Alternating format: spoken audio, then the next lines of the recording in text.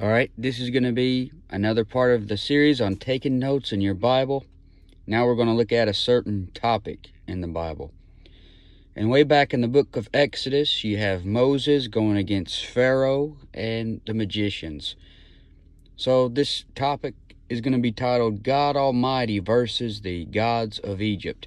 And God uses Moses to, bring all these plagues on Pharaoh and Egypt. And these plagues are so interesting because not only do they show us something that's going to happen in the future tribulation, they also show us that how God went against all the gods of Egypt when he brought these plagues. So that's what I want to show you. All right, well, what about the first one here? We got where God turned water to blood. God used Moses to turn the water. Moses and Aaron turned the water to blood in Exodus 7:14 through 25. Exodus 7:14 through 25 is when they turn the water to blood. And then what do you have in the tribulation? In the tribulation, in Revelation 8:8 through 9, 11:6, and 16:3 through 6, you'll see how the same thing is going to happen in the tribulation. You're going to have some water turning to blood. Okay, so what false gods did God defeat or show his superiority over when he turned the water to blood? Now, you'll have to excuse me for how I pronounce some of these false gods' names because, some of them are pretty tough, but this god, Khnum, guardian of river source, that was an Egyptian god. And, God would be showing his superiority over that god. This god named Happy, god of the Nile. Osiris. The Nile supposedly contained his bloodstream, supposedly, is what they believe. Nilus, sacred river god. So you have God showing his superiority over all of these false gods. And how can you think about this and get spiritual application for yourself is God is superior over all the gods in this present evil world you're in now. Egypt is a type of the world.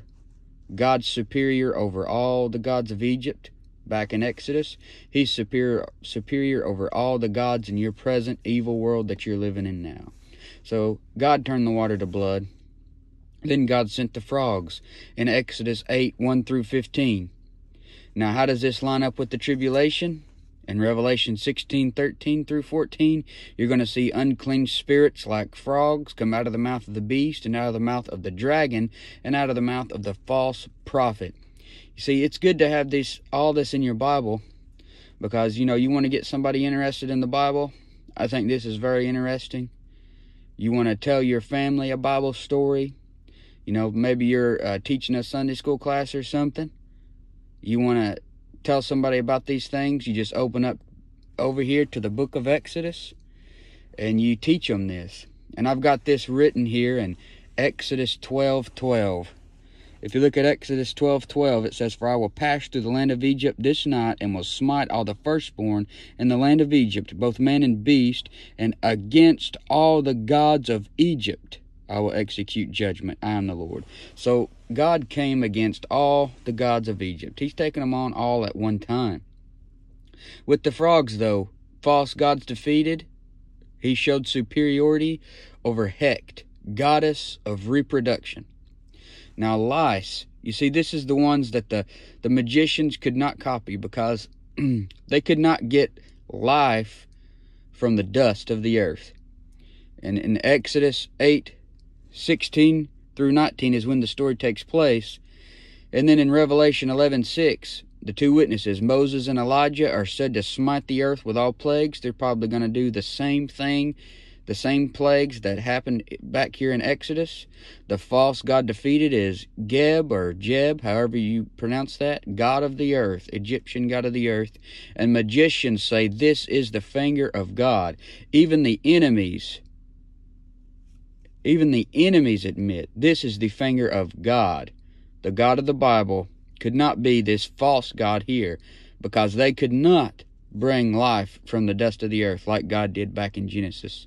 Then you have flies in Exodus 8:20 through 32 is when the story takes place. Revelation 11:6, Moses and Elijah will smite the earth with all plagues. The false god defeated. Kephara, he had an insect head, a false god with an insect head, and this false god Uachet, the fly god of Egypt. God says, you got a fly god, here's you some flies.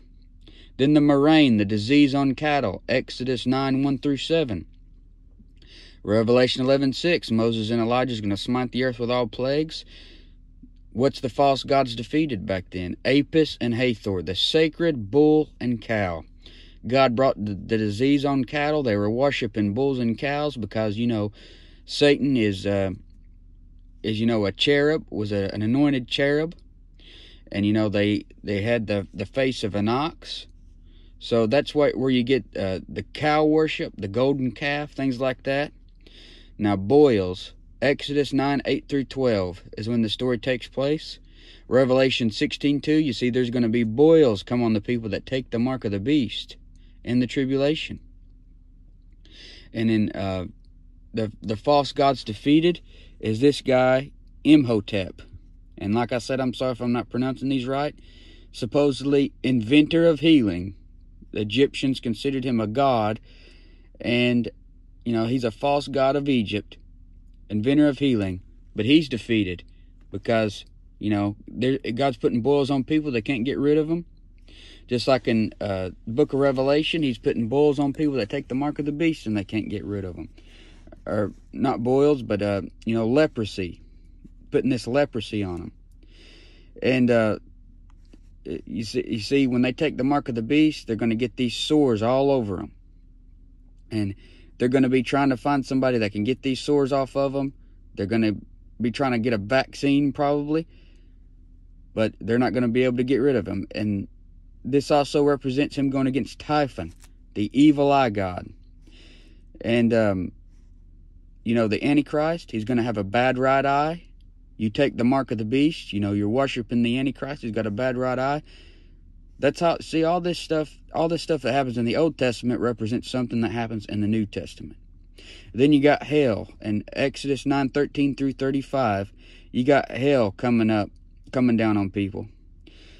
In Revelation 8:7, you got the same thing happen again in the tribulation. God's bringing some hell down. And it's going to be about the weight of a talent in the tribulation when God brings it down. And this goes against Shu, the god of atmosphere. Then you got the plague of locusts in Exodus 10:1 through 20. Once again, there's going to be devilish locusts come up out of the bottomless pit in Revelation 9:3 through 6. And this goes against the god Serapis, protector from locusts, supposedly. But he couldn't protect them from the locusts from God. Then you got darkness coming over the land in Exodus 10:21 through 29. And then in Revelation 16:10, God brings a darkness over the Antichrist's kingdom. And back there in Exodus, this shows him going against Ra, the sun god. He puts the lights out. He knocks their lights out. And then you got finally the death of the firstborn at the Passover, Exodus 12:29 through 36. And this goes against the false god Pharaoh himself because he murdered the sons of Israel. He had the men, children killed. And he's a type of the Antichrist who's in the tribulation. That's how this shows us the tribulation, because he's a type of Antichrist. He's called a dragon in Ezekiel 29:3. Just like the devil's called a dragon in Revelation 12:9. So that's what you have there. God Almighty versus the gods of Egypt. And I think it's good to have stuff like this in your Bible. I've got it under certain parts underlined and marked and highlighted. That way, all this stuff doesn't just run together and you can kind of read through it easier. But that's been God Almighty versus the gods of Egypt.